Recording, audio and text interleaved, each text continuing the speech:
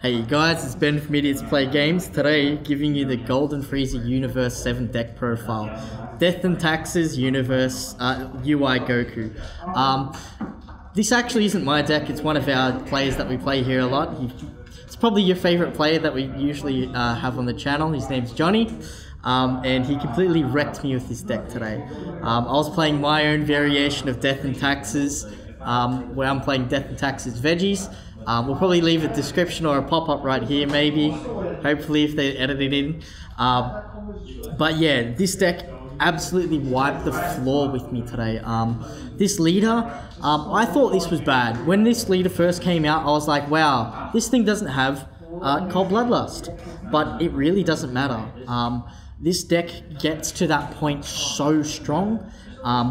This leader, being able to draw on this side without swinging is probably one of the strongest things in this game.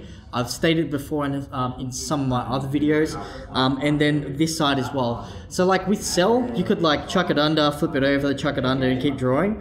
While this goes, chuck it under on this side, flip it over and chuck it on this side. But yeah, we'll go into the deck profile. So we play 3 energy boosted Majin Buu, mainly because we kind of wanted like a lot of like 1-drops to draw out, of course, usually to just draw into all of our combo pieces. We play Ready to Fight Son Goku, which is your Gowasu of the deck. Yeah, it's kind of like self-explanatory. There is enough Universe 7 things in this deck. We play 3 Objection. Now this is the reason why it beats out all of the Death and Taxes builds. This is able to drop Objection in a more efficient way because your leader draws on its normal side.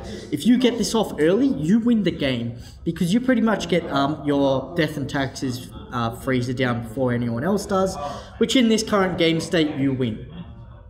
3 Objection. We also play 3 Piccolo against aggro decks. If you don't know this card, it's a block of barrier with 2k once you have 4 or less life.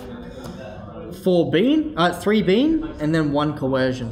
The reason why we use 1 Coercion is because we do have Flying Nimbus, but the other reason is because of the 3 Bean. Because you can like untap and then like untap another blue or untap another color if you need. We found that just playing 3 by itself is strong enough. So, we use the Universe 7 Son Goku combo card. This is a very strong card. The fact that it's 5 or more means that your leader doesn't mind if it's not awakened or not, because when this card awakens, it untaps 2 energy. So in a way, rather than drawing, you can just use this. Like, if you're forced to awaken, you don't have to. So using this, and you can use it as any kind of color as you want. Alright. So we'll go into this here. So full powered Spirit Bomb Son Goku. It's the 5-drop. It's the thing that evolves into the Universe 7 Son Goku Hope to Universe 7. I don't actually have the big UI on me, so I have to run Scientist Fu.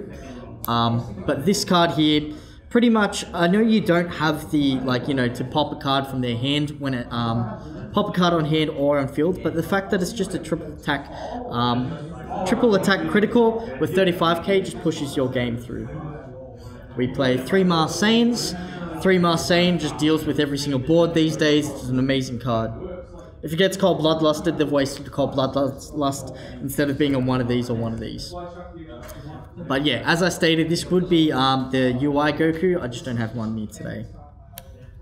Universe 7 Representative. I actually don't like this card, but this thing just searches out all your combo pieces. The fact that it doesn't give you 5k on the field is, in my defense, a really bad card. But the fact is that it can't be Cold Bloodlusted, so I don't mind it too much.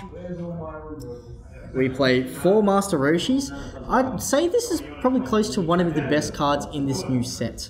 Master Roshi, it's a negate and then comes onto the field as a 5k. If you don't like having 5ks on the field, then if you're versing Kale or anything, it's okay. But, it's a 5k that stays on the field. That's enough.